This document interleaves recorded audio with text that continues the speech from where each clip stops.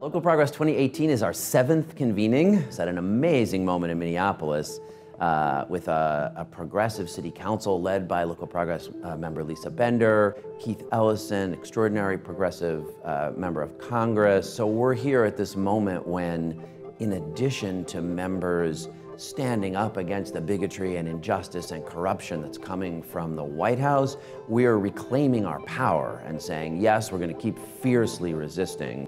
Not only do I get great ideas, but I also get to meet the people who are driving those ideas. And we're very honest and frank about the challenges we face, sometimes the mistakes that we've made, and we're invested in making them better for each other as we kind of pick up our work, tapping into like a whole set of policy possibilities, connections with different groups, and organizing. My first Local Progress conference was in Pittsburgh.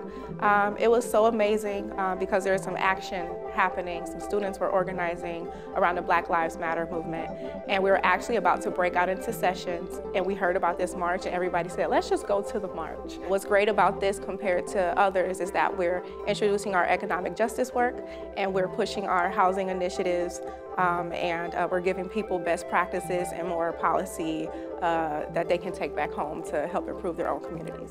But one thing I've actually grown to admire most about Local Progress is that they've lifted diversity up in the organization, and they're recruiting more members of color, more transgender members, more women, and it's just incredible to be a part of. Nothing beats being with each other in person.